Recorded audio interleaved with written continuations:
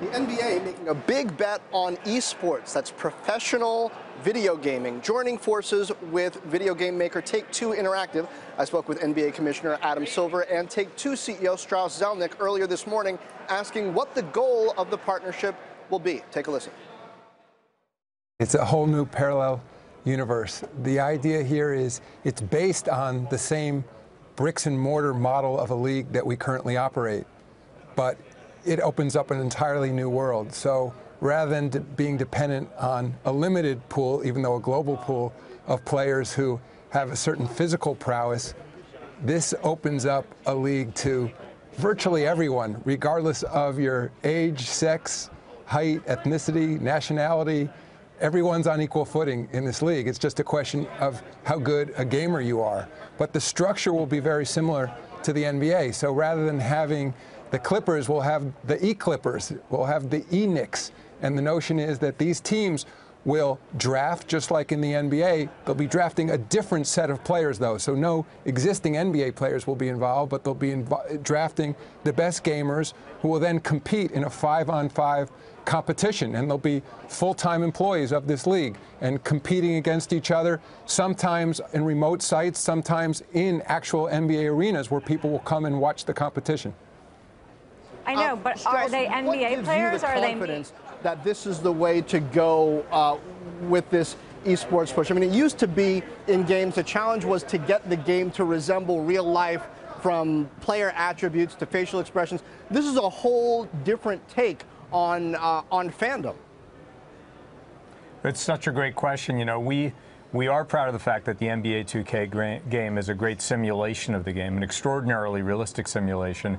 But in the last few years, we've also added these powerful story elements where we track players and their stories, and we've turned the experience from a simulation experience into a lifestyle and an entertainment experience. Specifically with regard to competitive gaming, look, this is already a $500 million market. The expectations are that it'll be $1 billion market within a couple of years. And we, together with the NBA, have already set out to see how consumers would feel about this. In our first tournament last season, the Road to the Finals, we had over 2 million matches played for a $250,000 grand prize.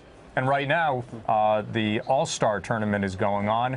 Something like 500,000 teams are playing, again, for a $250,000 prize. So we've seen that people are incredibly excited about competitive gaming. And it's our view, our collective view, that what consumers are looking for is a professional league with professional players, with a sport that's beloved, a sport that won't come and go, a sport that will only grow in popularity. So we're just thrilled to be part of what we believe is going to be a very significant enterprise. And Mr. Silver, you say that you don't have commitments from the 30 teams yet, but you expect about half to participate in the inaugural season. How do you frame the business model for this? Is it in a share of the game's revenues with advertising on top of that? Somehow, are there sponsorships? How do you expect that to evolve? Well, first of all, in terms of commitments from NBA teams, the only reason we don't have actual commitments is because we haven't asked for them yet. We went out and presented this concept to all 30 teams, and all 30 teams said they were interested.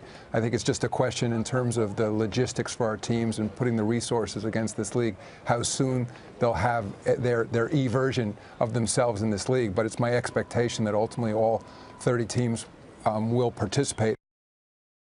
Hey there, thanks for checking out CNBC on YouTube. Be sure to subscribe to stay up to date on all of the day's biggest stories. You can also click on any of the videos around me to watch the latest from CNBC.